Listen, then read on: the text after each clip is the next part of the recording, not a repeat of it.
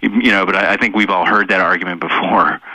So it was really mind blowing. I mean, and these high frequency firms have really taken over how these markets work. There's estimates that say that the high frequency funds account for 60 to 70% of the volume on the U.S. stock market. That's frightening. Absolutely frightening. The dark pools. Speak about what a dark pool is. This was an important part of your book. By the way, what shocked me was arbitrage. I thought arbitrage was illegal. No, arbitrage is perfectly legal, and it makes sense. I think maybe there could be some nefarious ways of doing arbitrage, but basically arbitrage is just figuring out that one the same security is priced differently in different parts of the market. Right. And you buy one and you short the other until they come together, and it is a perfectly legitimate way of investing, and it actually can make the market more rational and more efficient. It can be dangerous because if you always believe that those securities are going to come together, and this is something that the giant hedge fund long-term capital management did in the late 90s, their entire investment strategy was based on arbitrage and finding out where discrepancies in different securities were around the world and betting that they would converge. And they ended up using massive leverage to make those bets, and then something unexpected happened, and the arbitrage that they were expecting did not occur. It actually went in reverse, just like the quant funds in August 2007. This is what happens when people panic. The rational stuff doesn't happen. So arbitrage is a tried and true method of making money, but it also can be very dangerous when you're using a lot of leverage. But you asked about the dark pools. These are electronic crossing networks. They're off-exchange networks where shares change hands in the dark. Basically, they're pools of stocks, and they started up some time ago in order to for big firms like pension funds to trade large blocks of stocks. And that it made sense because if a pension fund wanted to buy, say $100 million worth of Microsoft, and that got around on the floor of the New York Stock Exchange, that could cause the price to move. So they were trying to create a method where big blocks could change hands without causing the price to move too much. How do you become a player in a dark pool? Almost anybody can be a player in a dark pool. Any investment fund, they all use it. These things have proliferated so much that, if you have a mutual fund, there's no question that your portfolio manager is investing in dark pools. They need to, because these things have become a major part of the market. 10% of all stock volume now happens in dark pools. What the SEC is concerned about, and other critics are concerned about, is that there are, because these things are largely unregulated and the trades happen in the dark, that there are firms that are gaming the trades in the dark pools. And it's right now almost impossible to know if that's actually happening. And I've talked to a number of people who think it is happening and have seen it happen.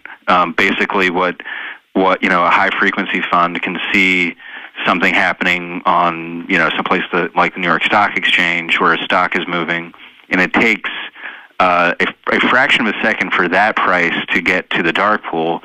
The high frequency fund can calculate that movement faster than the time it takes for that information to get to the dark pool, so they can front run that order. And this is something that I think the SEC is becoming aware of, but it's pretty scary. And this is just just scratching the surface. Who really knows what's going on? in these markets where things are happening so fast and in the dark. So it is a big concern. How does it alter industries, or how could it alter industries? This kind of activity. I think that gaming is something that it affects the ability of companies to raise money, essentially in the most efficient way. If their stocks are being manipulated detrimentally, that could make it more difficult for a company to issue shares and get as much capital as they would like. But you could also have the reverse. You could have a fund causing stocks to go up more than they should, and then the company could raise more. So it's difficult to really know how what the impact is on industries. But I think that you could see a real impact is on the portfolios of people trying to save for their retirements. That's a real concern. Are these super fast traders, sophisticated mathematical traders, picking people's pockets by it will be just pennies per trade, but it can really add up.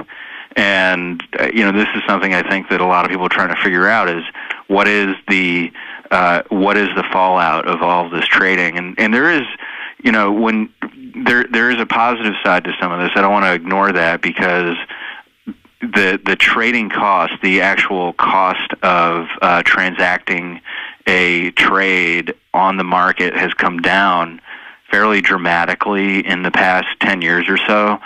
And one of the reasons for that is because of these high-frequency traders. You're essentially bypassing the middlemen who used to be the brokers for trades. And those guys charged a fairly high fee. The high-frequency firms, because they're able to do this quicker, are not charging as high of a fee. So there is a benefit, and even firms like Vanguard Group, the big mutual fund company, have said that they think that this is a good thing. But I think that there are costs embedded in the system that a lot of people aren't seeing, and I think that'll come out soon. Who's making the decisions when a high-frequency trader is trading? Is it the software that's being programmed to execute the decisions? Is it automated, or is it the trader? It's completely automated. Are you serious? Yeah, these things happen way faster than a human being could contemplate. These are algorithms. And it's something that I've found is that the entire stock market now, maybe 70% or 80% of it, trading is conducted by algorithms. So even your mutual fund manager is probably going to be using algorithms to trade, because of the way that the market is structured now. You can't just send an order to the New York Stock Exchange and expect it to get filled. It needs to be broken up into little pieces and sent around to all these different parts of the market. A lot of this is because of the presence of the high frequency firms. If you were to come out and try to buy, say, 10,000 shares of Google, it's going to cause the stock to move, because the high-frequency firms have algorithms that are sort of like sniffer algorithms looking for trades like that.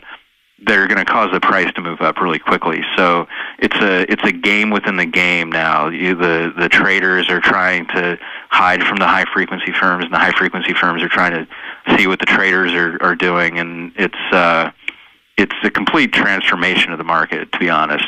And I don't think a lot of people understand this. It's morphed into something else, hasn't it? Yeah, it's the computers are going head to head. It's kind of like Cyberdyne Systems in the Terminator. People are using computers, and that's it. That's the direction the market's going.